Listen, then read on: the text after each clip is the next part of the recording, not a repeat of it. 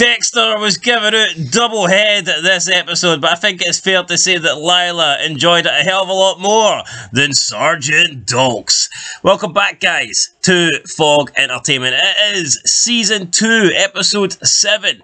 That night, a forest grew, and the forest is beginning to grow in the Miami Metro Department regarding the Bay Harbor Butcher, thanks to a 32-page manifesto that Dexter sent in. So, yeah, we're into the second half now of Season 2. Arguably, I think one of the better halves, if not the best halves of Dexter. When you can look at all the seasons and you split them into half seasons, I think the second half of Season 2 is definitely one of the strongest, probably up there with Season 1 and Season 4.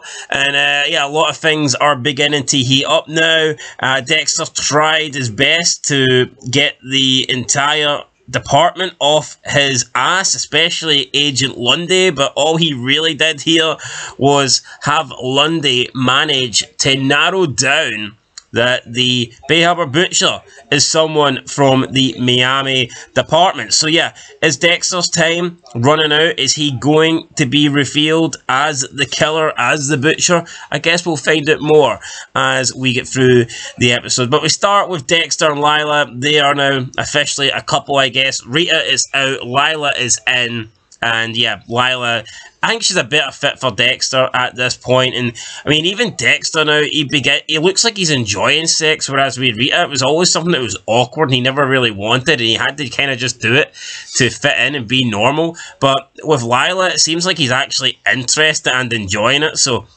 I just think they're a better dynamic, the two of them together. He can be himself around Lila, right? See, around Rita, he has to hide. You know, he has to be big. No, see with Rita, he's Harry Morgan. See with Lila, he's big fucking Dexter himself, isn't he? That's the difference. He's John Cena with Rita, and see with the other one, he's Doctor of Fuckonomics. He knows what he is. He knows what he's doing, and I actually prefer him with Rita because I think he's more like the OG Dexter. With Lila, I think he's completely unhinged. But hey, character development. Yes, Dexter's character is developing, but that's basically because he's allowed to be himself around Lila, unlike Rita. Therefore, he is a new character altogether. And this is probably the most open he's ever been with an individual other than Harry. Since Harry passed away, he's not really had anybody to confide in. He's had to put on a fake persona every time he leaves his apartment. But with Lila, he can pretty much be himself without outright saying that, you know, I'm a guy that loves to kill people. He uses the analogy of him being a user, and he just replaces killing with drug addiction. But he's pretty much open to Lila, apart from the fact that he hasn't admitted that he is the Bay Harbor Butcher. Yeah, but using the moniker of I'm an addict, he could do the same with Rita to a degree. No, I think so. No? Was that out of the question? I understand why he can be himself more with Lila, but if he was ever going to come out to Rita about this, would this not have been the perfect time with the analogy of that? No? I don't think Rita would understand. No, she probably wouldn't, like, but here. Speaking of Rita, she's not getting up, she's being grumpy, she can't really get over the breakup. Gail comes in, tells her to stop moping, you have to get over Dexter. It's the third time you've overslept this week, but I think Rita's had enough of Gail, and I mean, I don't think Gail being in the house is going to help her get over Dexter anytime soon. Gail was in the house. Point is, Gail sucks and Rita needs to get her the hell out of there. But we move back over to Dexter's apartment, and Deborah is grilling Dex about his breakup with Rita. She assures him that it's only temporary, and don't worry, you guys are lifers. You'll be getting back together soon. And I mean, this all stemmed from Deborah making fun of Rita, saying about what noises does Rita make during sex, and then Dex is like, well, she ain't going to make any noises anymore. Not because I've killed her or anything, but because we've broken up. And Deborah just didn't really want to accept that Dexter and Rita might no longer be together. So, what we see, are they lifers? The most vocal I've seen Deborah, though, be about Rita. You never really seemed like the relationship was that strong. See that time they got called over? Oh, yo, can you cover for me, Deborah? Oh, and then she punched the guy at the bar. You never thought like she was fucking pro Rita. Well, it's fair to say that she is in the Rita camp now, but we head back to the Miami Metro Department, and there has been a 32-page manifesto sent in, and Special Agent Lundy is going over it with a fine-tooth comb. He's looking at every little detail in this 32-page manifesto, as is Angel Batista, as is Masuka, and as is a bunch of other people who we don't really have the names of right now. But the point is, everyone is going over this manifesto that Dexter has sent in to try and get the special task force off his case, and he's trying to send it into chaos by putting in so many different quotes and stories from just different authors, political figures, historic events. Basically everything that has ever happened, Dexter was including quotes and references from all these different things to try and throw everybody off their game. And you know what? It was kind of working, because everyone was arguing. Nobody could agree until Lundy went, you know what? This is what he wants. He wants us arguing. He wants us disagreeing.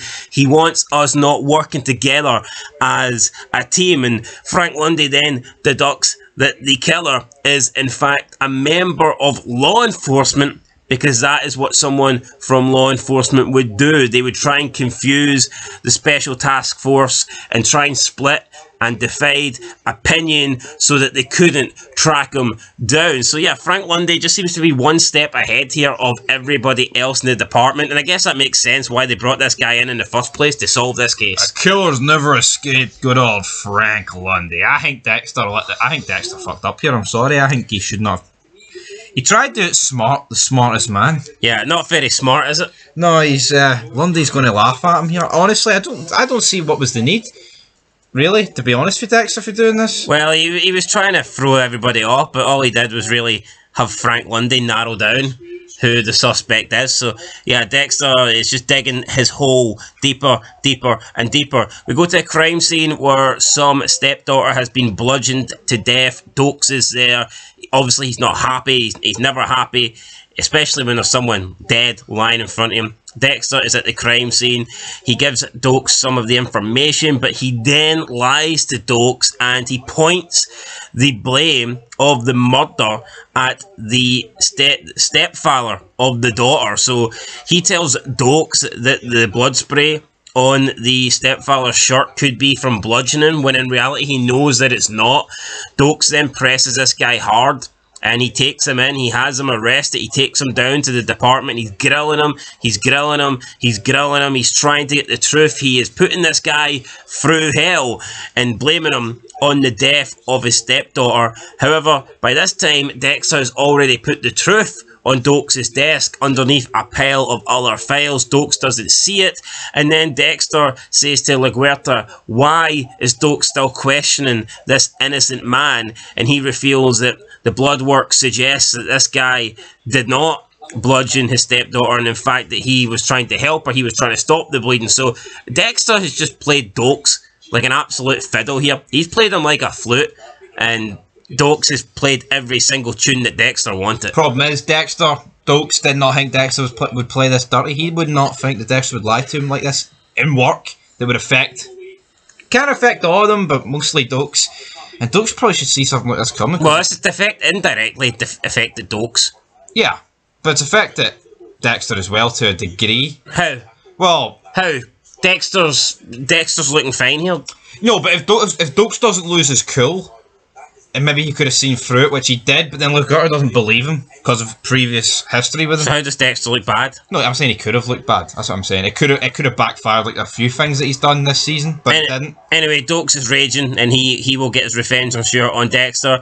Camila Fig then alerts Dexter that Doakes has been asking questions about Dexter's past, and he's been asking for the same files that Dexter was asking for back in Season 1, regarding the shipping yard massacre that Harry Morgan told her not to give out to anybody, and she's afraid that she could lose her job. She's going to retire in a year, and she thinks that Doakes will find out sooner rather than later that she is withholding these files from him. But Dexter says, don't worry about it. I will I will take care of it. I will sort out everything. We have Dexter and Lila. They go for dinner. Lila is such a good liar. It just comes straight off the tongue. She makes up some crazy story about how she reserved this seat for like 2 months ago, and it's their 10-year anniversary, when in reality 2 months ago they hadn't even met each other. So yeah, that compulsive liar here, and it just proves that when you come up with a sob story like this at these restaurants, you can get away with murder. Yeah, but I think you need to say it with confidence, otherwise you're probably just going to get told, sorry, not tonight. We see that Dexter is back in his apartment with Lila. Deborah's in the middle of the night looking for some orange juice because she likes to drink it straight from the carton, but the fridge opens and she sees Lila there. Lila's naked. Lila says, "Oops, sorry, pardon my tits." Pretty good quote. Deborah's like, "Who the fuck are you?" She goes in to confront Dexter. She says to Dexter, "Who's the skank?" And then when she looks around and she sees all the candles and all the flames, she asks Dexter, "Are you trying to fuck her or set her on fire?" And I like Deborah's wit. I like Deborah's banter here. She's very quick and she fires, and I think Deborah's a good character. No, she is a good character, but I think she's a wee bit hypocritical with Dexter's doing with Lila, considering what she just seems to sleep around a lot. Yeah, Dexter's not one for just sleeping around with random people, yet she seems to have a new boyfriend every single week. But he clearly stated earlier in the episode that him and Rita's done. And Rita broke up with him. Yeah. So I don't quite know why Deborah's so annoyed, but we can definitely see here that she is a fan of Rita, and she thinks that Deborah and Rita are supposed to be together. Deborah then breaks up with Gabrielle, and I think we could see this coming. This character, Gabrielle, he did nothing cookie cutter, bland, boring as fuck. Yeah, honestly. I'm not even surprised Deborah broke up with him. No, They take Frank Lundy out of the equation. I think she still would have broke up with him. I'm shocked it's last 7 episodes. Yeah, just a nothing character. Like, he's like, I'd probably give him like a 3 out of 10. Yeah, and then that's being generous, I think. He could literally turn up on one of Dexter's kill tables in like 3 seasons' time, and I wouldn't even remember who he is. Yeah, Deborah then goes out to have lunch with Lundy on the water, because guess what, guys? It is 1 o'clock, and she gives Lundy a kiss, and now it looks like Deborah and Lundy are an item. So hold on, right? Obviously, obviously she's not sleeping with Lundy at this point yet, but it's like, you're just like, you had to go with Dexter for Lila, and then here you are, like 3 seconds later, broke up with Gabrielle and kissing Lundy. Yeah, I don't really understand that. I would say Lundy's a wee bit more respectable though than Lila, but he is like 30 years older than you, so reel it in. Yeah, it's like kissing Harry Morgan at the end of the day. Rita finally does something good. She stands up to her mother and gets her the hell out of the house. So that is Gail gone. Gail is out of here. Gail's finished. You lied finished. about your job. You were fired, you lying old bastard. Dexter arrives at work. He goes into his office and Doakes is waiting for him. Doakes is like, "It's about time you fought back, you creepy little bastard." Dexter now realizes that Doakes is on his tail and he's not going to give up. He doesn't believe the whole drug addict, I'm a user storyline anymore. But see, I think the problem with that is I think he did believe that to a degree, but then once he finds out it's a load of shit via like Deborah and things, then that's what leads the lie on. See, once you tell a lie, it snowballs out of control unless you can contain it to a certain level of people. Doakes says that there is no history on what happened with Dexter's early past in his early days, and he says it's all a big mystery. There's no paper trail on the early years of a young Dexter. Dexter is not phased though, and he tells Doakes that it doesn't matter. No matter what you try, no matter when, no matter how hard you work, I'll always be a step ahead of you for one simple reason. And Doakes is like, "Well, what's that?" And Dexter then tells Doakes, "I own you." Then he headbutts Doakes and just bolts out the office here. So Dexter, one headbutt, and then it's like a one-hit kill, and then Dexter straight out the door. Doesn't want to get in a fight, doesn't want to get in a fist fight with Doakes. And I'm not sure how a fist fight would go, to be honest, but Dexter knows what he's doing. He's hit Doakes in private, and then he makes sure he gets out into public for when Doakes retaliates. And then we see Dexter just casually strolling out of his office down the hallway, and Doakes comes up from behind and he grabs Dexter, tackles him to the ground. Dexter bangs his head off a desk, and I mean, in another show, if you're a red shirt, this could have been a kill. It could have been. I mean, Dexter's head just bangs off the edge of the table. Doakes then goes into a couple of punches. The punches for Doakes didn't look that, they didn't look great, to be fair. No, it wasn't the strongest looking punches, to be honest. Played him like a fiddle here, yeah, again. Body shots, and then we see big Angel Batista. He was first in there to try and get Doakes off of Dexter. And I guess what Dexter said moments ago could be true. He does own Sergeant Doakes at this moment. I mean, Doakes is the one doing the chasing, but Dexter's the one in front. Yeah, I mean, Doakes, come on. Should have seen through this, man. Although, how would most people react to getting headbutted? That's what you gotta bear in mind. And bear in mind as well, he's a fucking hothead, Doakes. Yeah, finally we end the episode with Dexter attending one of Cody's school events at Bayside Elementary School, where he's doing a project on Saudi Arabia. He thought it was Israel, but Dexter said he promised he wouldn't tell the Saudis that.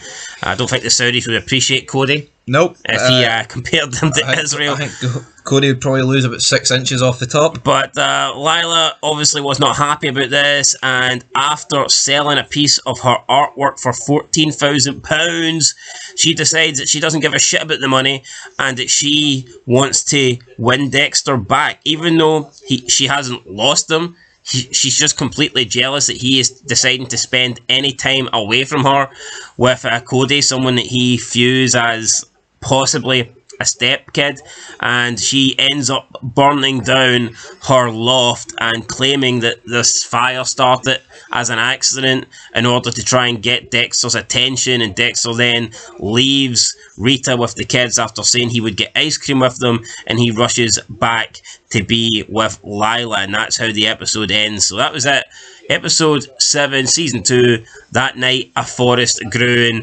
I mean, we were led to believe that Lila was a little bit unhinged. We knew that she wasn't exactly normal. Definitely had a little bit of craziness inside her, but if we weren't exactly sure how crazy, I think we know by the end of this episode that it's pretty much batshit. Yeah, it's crazy, man. To throw 15 grand in the drains. Honestly. 14. 14, 15, 14. But yeah, like I said a few episodes ago. Hold on, I'm thinking more along the lines that she's willing to burn down her fucking entire place just to get Dexter to come over. True, but at least with the insurance, that was a decent plan B, even if it didn't go according to plan. But it's funny because Dexter's kind of morphed into like Paul. Seeing the kids and the whole junkie thing. And Rhea points this out actually in the next episode. He's like a Poundland Paul, Dexter. Mine is probably the domestic abuse and all that stuff. But yeah, like I said a few episodes ago, I said I called Lila a cunt. I retracted it. I think I might need to. What's the opposite of retract? Issue. Issue again. C-U-N-T. But anyway, what rating are you going to issue? I'm going to issue a big issue. I'm going to get an 8. I enjoyed this episode. I liked the confrontation between Doakes and Dexter. I'm intrigued to see where that goes. Is Doakes going to get the last laugh? I doubt it. I think his Malteser dome's going to explode into a million fucking pieces. Well, I thought when Dexter headbutted him. Well, no, but what happens though? Not far wrong there, buddy. what happens if Dexter? What happens if Dexter headbutted him and Doakes like his nose just splattered? And then he went and told on Dexter to LaGuerta. Cried like a little bitch. I wonder what he's just not like that. That's just not Doakes. That's not the Doakes character. No. Anyway, guys, I'm also going to give it an 8. Good episode. Like I said, I do believe that the second half of Season 2 is the strongest that Dexter gets. And yeah, I think it's I'd say it's one of the best halves of any television show season that I've ever seen. So yeah, looking forward to reviewing the rest of the episodes on Fog Entertainment, and of course there will be lots of Theory Feds mixed in there as well. So that's it, 8 out of 10 guys. Catch you in the next one. Till then, peace.